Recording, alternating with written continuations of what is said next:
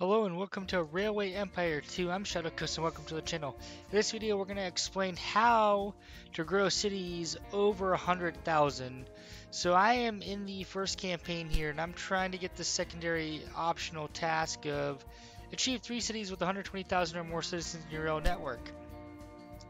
Well, unfortunately we're capped at 100,000.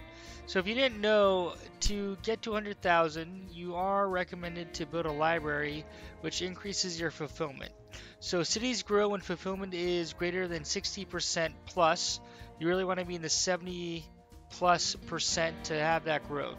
Up here you can see that city cannot grow without a university. So as long as you have built a library, you can then upgrade the library by clicking on building construction, city buildings, university.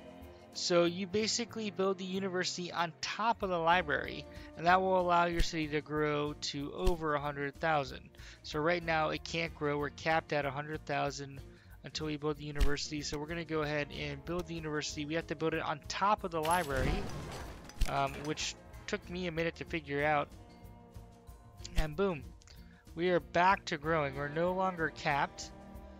Over here in Albany, we have a similar problem that we're going to reach here in a minute.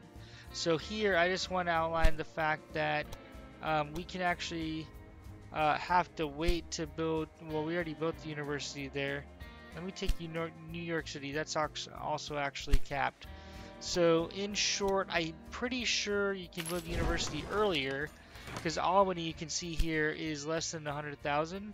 So if you just want to go ahead and take the investment to build the university so you don't have to worry about your city being capped in growth, you can do so. So hopefully you found this video helpful. If you did, please drop a thumbs up. Thanks so much for watching and hope to see you in future videos. Shadow Coast out.